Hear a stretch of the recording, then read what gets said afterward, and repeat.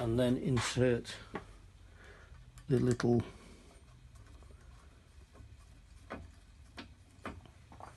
screw and seal.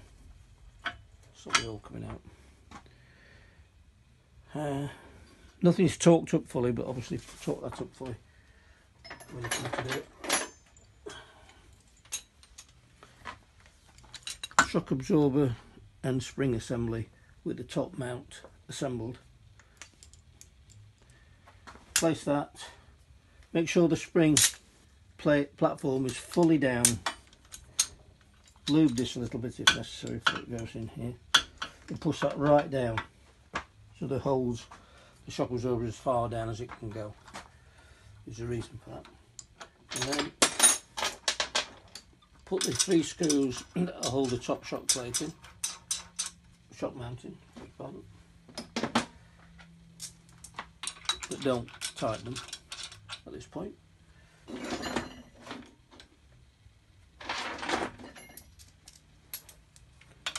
So 3 in.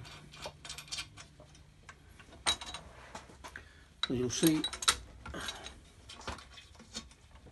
that can move up or down.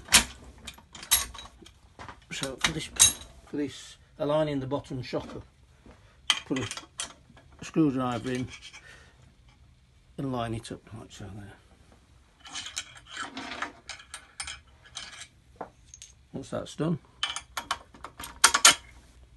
that should go in dead easy.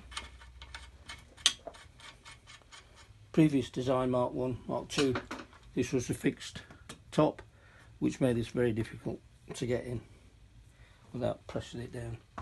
Once that's in, torque that. Don't fully torque that screw because you have to torque that bottom screw when the load of the vehicle is down. Ditto with the top mount.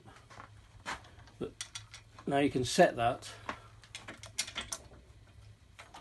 so it's flush at the top, and that's work to that as a datum.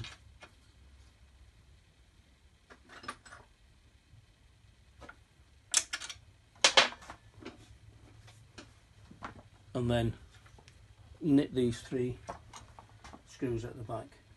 If I could find my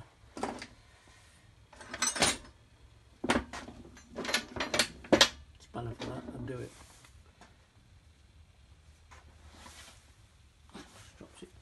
So that's basically a quick assembly of the lower arm, spring and shock, and the turret onto the subframe.